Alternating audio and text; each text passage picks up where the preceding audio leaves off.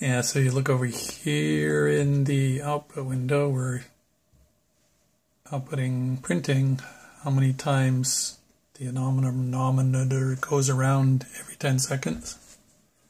So we've got a bunch of zeros there, and if we make some wind,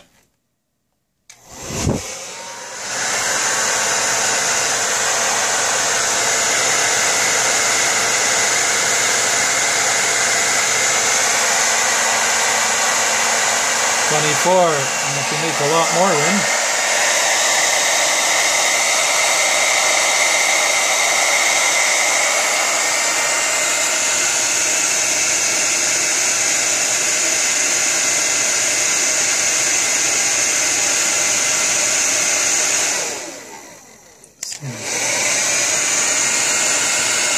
mega wind.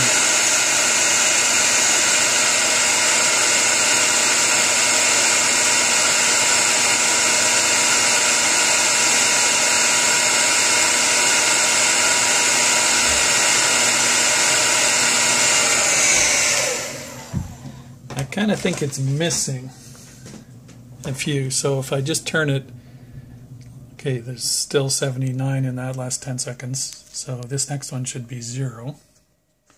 It's not turning at all. Okay, and if I turn it twice, 1, 2, 4. 1, 2.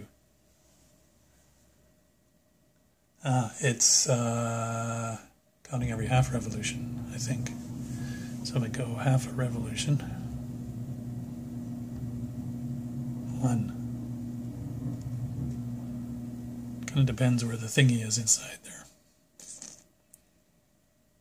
I guess. And I can show you what it looks like in here.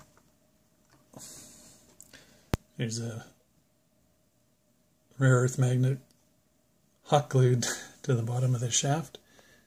Can't really see the bearings there too good. There's another bearing up inside there. And down inside here is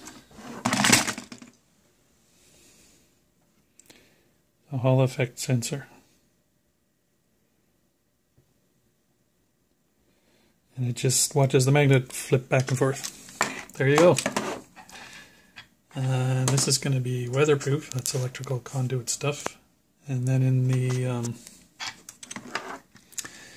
also in here, oh, it's hooked up to a test Arduino. And also either in here, or this might be the down tube.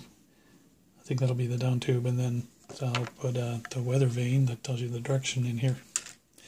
Flip this around like that. So there you go.